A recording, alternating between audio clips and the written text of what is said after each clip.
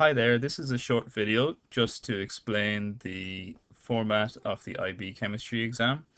It can get quite complicated understanding the different weightings and the components of the exam, but it's very important to understand it before you even start preparing for your exams. So I've put together this little short presentation to try and make it clear for you. So the first slide here we have is we're talking about the four components, and the IB are notorious for using tricky language to explain simple things. So in this case, the component is referring to the four parts that you'll be assessed on for your IB chemistry exam. The first part being paper one, which is going to be multiple choice questions, which I've abbreviated to MCQ, and I refer to these as MCQs from now on. It varies from standard level to higher level, so I'll explain that in another slide. The second component is paper two, which would be short answer questions, and sometimes there's a bit more of an extended response to that. Paper three then is the third component, which has section A, a data response question, and also some questions on your prescribed practicals. And then the section B, where you talk about your option of choice. And the fourth component then is the internal assessment, which students love talking about. Um, you may also choose to do your extended essay in chemistry, and I can do a separate video on taking an extended essay in chemistry and my advice for that. So if we look at the breakdown for paper one here, whether you're higher level or standard level, and I just noted down the bottom here that this information has been cited from the chemistry guide, which is provided to all teachers from the International Baccalaureate Organization. So if you're a standard level student, paper one is 3/4 of an hour, so 45 minutes, and the weighting for paper one is 20% if you're a standard level student, with 30 marks going for 30 multiple choice questions. So each multiple choice question is what 1 mark, and it's important to remember that. So whether it's a particularly difficult question on stoichiometry or a very straightforward question on equilibrium, they're both going to yield that 1 mark for you. So just be aware of that. There's also something interesting to be aware of too here, which is that about 15 of the multiple choice questions on the standard level paper are common with the higher level paper. So often I have standard level students coming to me asking what is the difference in difficulty between standard level and higher level chemistry. And to me, there's not that much difference in terms of the difficulty. The abbreviation AHL actually stands for additional higher level content, not advanced higher level content. So the A stands for additional higher level content to denote the fact that higher level students are actually taking additional content as opposed to extra difficult chemistry content.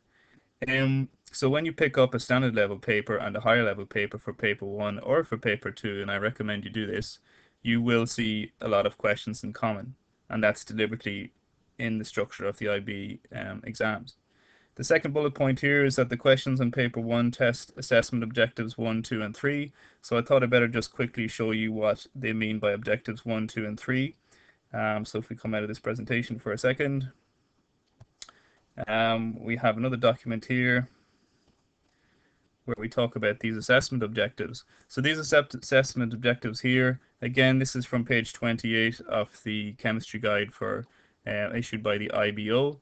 But effectively, the three main objectives that need to be assessed in papers 1, 2, and 3 have been ranked in terms of difficulty. So objective 1 here, demonstrating knowledge and understanding of facts and concepts, is effectively recall. Objective 2, which is applying facts and figures through maybe a calculation, would be an application objective. And then objective 3 is where you're formulating and analyzing and evaluating. So evaluation is a great key term when you think of a higher level objective. And when I teach chemistry to my students, I try to rank my 3 lesson objectives based on these assessment objectives as well.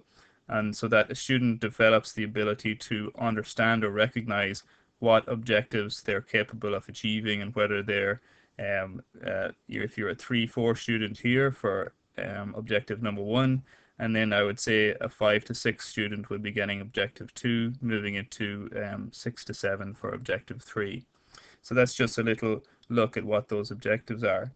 Going back to my presentation, so as we say here, the questions on paper 1 test assessment objectives 1, 2, and 3. The use of calculators is not permitted on your multiple choice paper. So when I teach students to prepare themselves for paper 1, I have a strict ban on use of calculators. So there's no point in using a calculator in the class when you're practicing multiple choice questions, or if you're doing a topic test for paper one and you're allowed to use a calculator. To me, that doesn't help you prepare for your finals for paper one. So don't use a calculator when you're doing these questions. And what you'll find is you'll see that the IB are not going to give you questions which are impossible to do through mental or written arithmetic. They're actually looking for technique and ways of dealing with numbers and units that don't necessarily require you to carry out a calculation in the end. So we'll take a look at some examples of those in the future. You will be provided with a periodic table at the beginning of the paper one, and that is useful because you have relative atomic masses that you can use there. Also symbols for some of the elements that you'll be working with. Um, Also, you can look and remind yourself of periodic trends and things like that with some of the other topics that you'll be assessed on. And no marks are deducted for incorrect answers, so it's absolutely inexcusable if you don't put some sort of letter down for a multiple choice question on your sheet. For higher level students, we take a look here. The duration for paper one is 1 hour. The weighting is the same, 20%, but you have 40 multiple choice questions, each worth 1 mark. And the 40 multiple choice questions cover the core material and the additional higher level content, again reiterating the point that some of those are in common with the standard level paper. The questions in paper one test objectives 1, 2, 2 and 3 just as for standard level. No calculators allowed. You're provided with a periodic table, and again no marks are deducted for incorrect answers. So there is a lot of similarity between paper one, whether you're a standard level student or a higher level student, and there's no harm as a higher level student to practice standard level paper ones in preparation for your finals. So that's paper one. Okay, the structure of paper two. If you're a standard level student, it's 1 hour and 15 minutes. The weighting is 40%, so there's a big weighting for paper two if you're a standard level student, and 50 marks. Now, you may have 8 questions on paper two, you may have 7, but the total marks will add up to 50. You've short answer and extended response questions on the core material. You're often provided with boxes or spaces with lines to answer your questions on, so it's very important to stay within those parameters.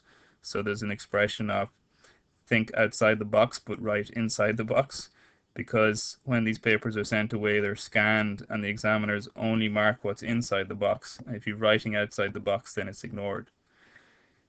Questions in paper two, again, are ranked based on these objectives. So you'll find they start off with maybe some recall, and then you're asked to think a bit more difficult questions for later in the question. And now you are allowed to use a calculator, so make sure you know how to use your calculator. And the OCC, which is the online curriculum center, has some notes on using a calculator, and hopefully your teacher gets you to practice using calculators for appropriate calculations. Now, this seems like a minor thing here, this last bullet point, the fact that you have a chemistry data book available to you, but I will continuously refer to the benefits of using your chemistry data book correctly when we go through paper two and paper three questions. If you know how to use a data book properly for standard level or higher level, it makes your life a lot easier. Similarly, for higher level, you have short answer and extended response questions covering objectives 1, 2, and 3. You're allowed to use a calculator and you're allowed to have a chemistry data book. The exam is 1 hour longer though, at 2 hours 15 minutes, yet the weighting is less at 36%.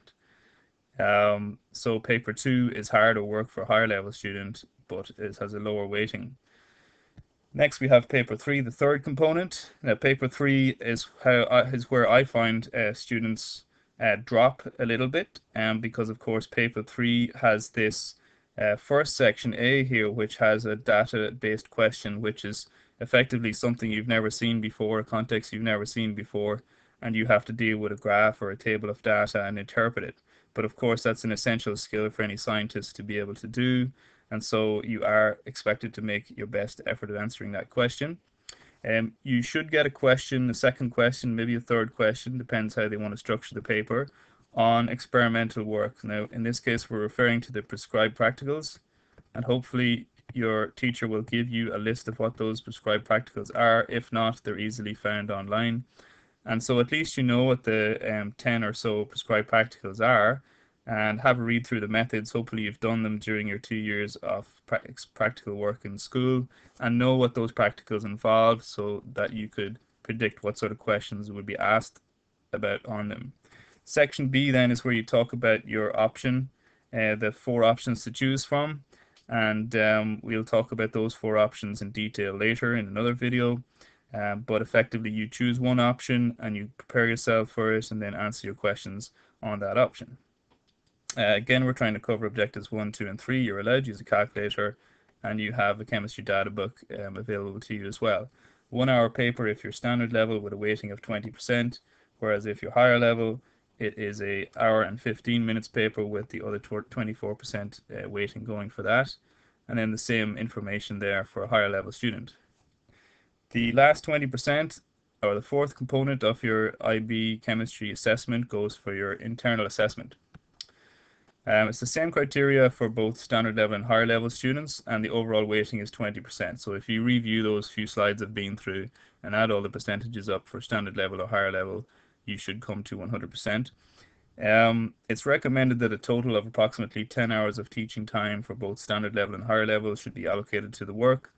This is open to interpretation as to how the teacher provides that time for you, but it should include the lab time that you spend working on your practical investigation, or in some cases students work purely through data analysis.